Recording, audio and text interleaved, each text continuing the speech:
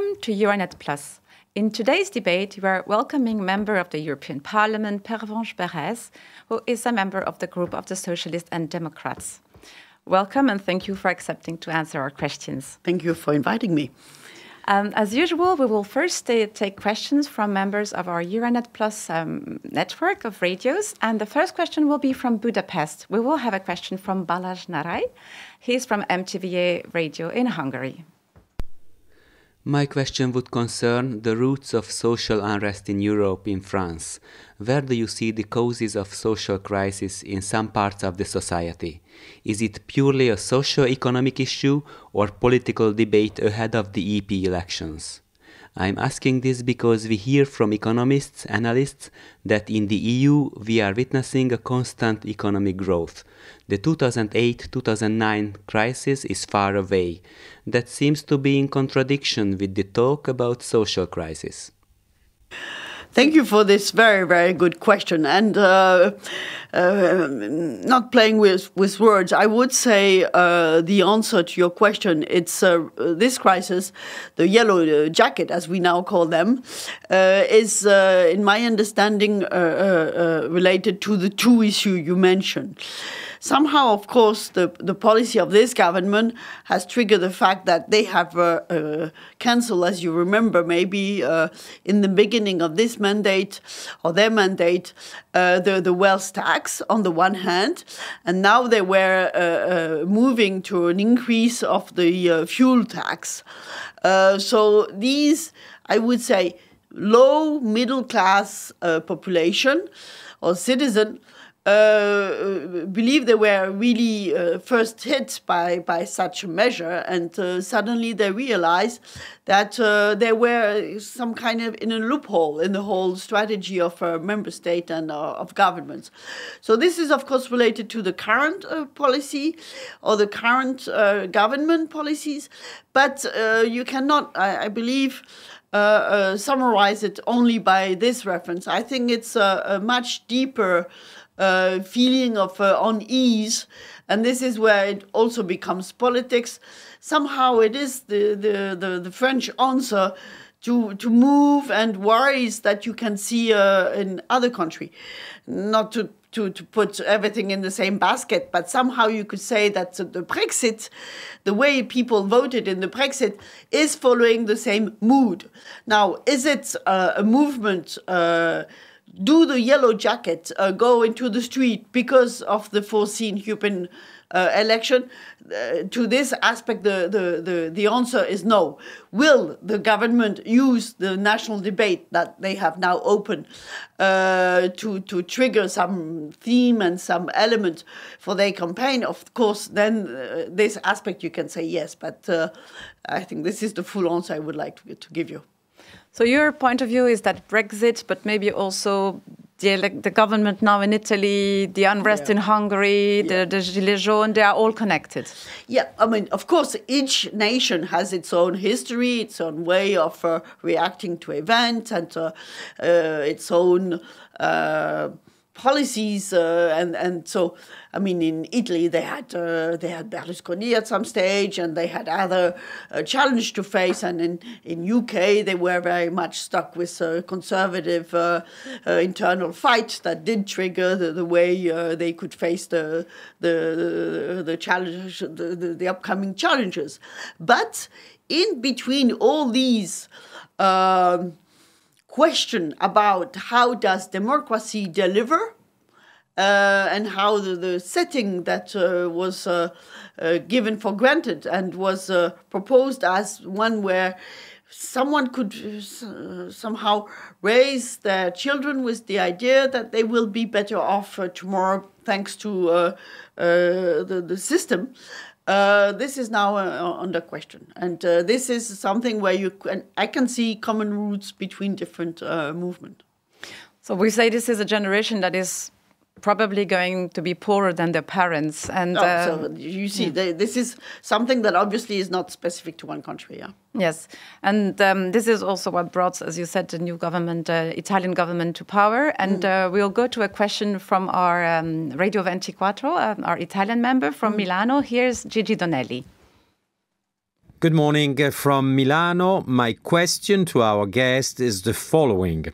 After the 10th Samedi des Gilets jaunes in France, we are all following the developments of this important protest movement, who already caught the interested attention by the Italian government partner Movimento 5 Stelle. Do you foresee more involvements by other European political groups? Thank you very much. Well, this is a paradox of European political life. I would say somehow, and I just mentioned the fact that there are events that in one country does reflect what is happening in the other country. How much on this basis can we define a European public space? I think Euranet is a good radio to discuss it, and you can see some passerelle, of course. But, you know, you have to be very careful, because even though we have developed a European public space, when it comes to specific issue, you can see that member states and even public opinion somehow are reluctant for others to intervene in what they consider their national debate. So you really have to do the divide between what belongs to one country and what belongs to its institutional and national setting, where they have to find the solution. For example, on Brexit, it's obvious that on Brexit now the UK has raised a question to the EU. The EU now has said what they wanted, what was the answer the EU could give to that question. But now it's to the EU to decide to the UK to decide what they want to do following this. In the case of Italy, some members of the government in Italy putting a bridge between what's happening in Italy and the yellow jacket. I think, of course, here you can see the interest of the Italian government to do such a thing.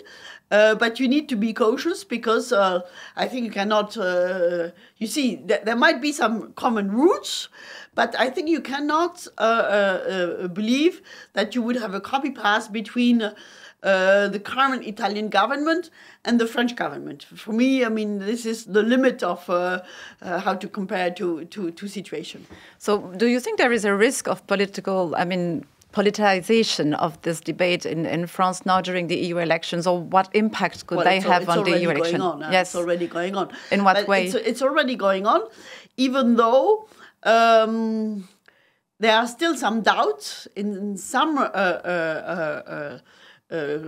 news journalist comments and in the political discussion on where does this movement falls, huh?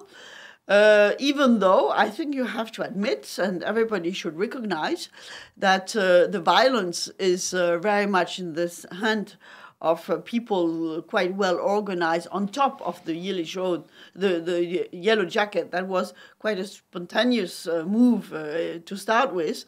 But now that the violence and the whole netting around this movement is very much from the extreme right, and you should be careful of this balance. So it's a tricky point.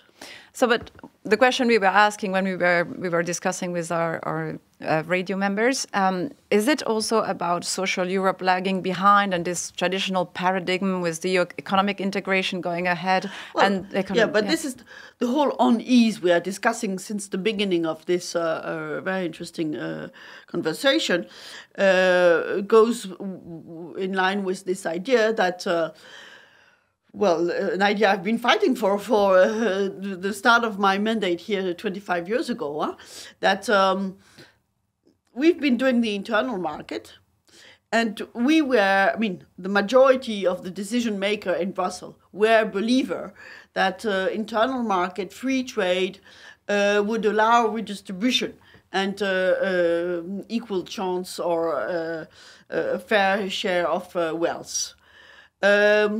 But the reality has demonstrated other way. And the claim we were asking for a very long time about social Europe, about public services and blah, blah, blah, didn't happen to the size and the magnitude it should have to compensate globalization. And in the end, globalization is a good thing, but it does have some impact and some consequences for European citizens that were not taken into account. And so I don't say that this is an excuse for extreme right government in such or such member state or for violence among yellow jacket. But the route for the unease of our population facing the end of the 13 years of Europe being the front runner at the global world level has something to do with the situation, yeah. Yes, and there's little the EU can do actually, and actually what we heard from Jolt Darvas, he's from the Bruegel think tank, he says the EU is actually doing quite a good job in encouraging member states, but more could be done. Let's listen to him. What the European Commission can do is to encourage countries to harmonize, for example, their wealth taxes and increase their wealth taxes. So I think wealth taxes and inheritance taxes are the most justified from a social perspective and also the least distortive. And the European institutions should also play a role in making this issue very prominent in debates and encouraging member states to act collectively, simultaneously, by increasing these various wealth and inheritance taxes. Thank you, Davos, for this question. Nice to answer your question, and long time no see. But you're right, except as you know, these kind of taxes, they are completely in the hand of a member state, and there is no EU competence. So the only thing we could do is to use what we call the European semester, which is a framework for coordination among economic policy from a member state, to give an incentive for member states to do such a reform. This would be a good point, because this is where, especially when you have real estate taxation, this is a taxation that cannot be outsourced. And of course, one of the challenge about thinking of a fair and modern taxation system is that you have to realize that wealth is a very mobile factor. So you have to be clever in setting the right framework. But even though I think it's difficult, we know that member states are very much afraid of move. For example, in France, some wealthy people, they change their residence to Belgium or to UK or to other places just because of this. So that's why we need harmonization, actually. Yeah, this is why you need to do it all together. And but this is not in the full competence of the EU, so it needs to be on the basis of good will by member state. But I think it's, of course, as an impulsion that the Commission could give, it's a good idea. The other thing is that also the Commission could do is, when they look at the investment by member state, they should make sure that member states do go on investing in a policy that are critical for equality. For example, in infrastructure, but also in education, in health. And when they have a look at the budget from member states, they should avoid that because of the Maastricht criteria, public spending in these specific fields would be cut. So this, in the end, and this is my last point of my answer to Davos' question is, or proposal, is that in the end you also have to look how the Growth and Stability Pact is settled and how it does or not allow the proper investment in policy that do make people more equal at national level. Thank you very much. I think we'll wrap up here, and thanks a million for your presence and very interesting answers. Well, thank you for the very, very good question. Thank you, and thank you for watching Euranet Plus.